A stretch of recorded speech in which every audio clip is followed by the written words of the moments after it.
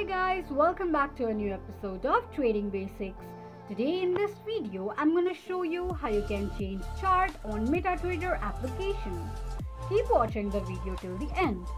To change chart on MetaTrader, firstly go ahead and launch open your MetaTrader application. The home page of MetaTrader application will appear on the screen. Click on three lines at the top left corner of the page. From the displayed options, click on Settings. Scroll all the way down and click on Charts. Click on Line Type option. Choose the chart to what you would like to change and tap on it. This is how you can change chart on MetaTrader application quickly and easily just in few steps.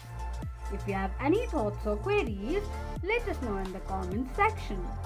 Don't forget to subscribe to our channel.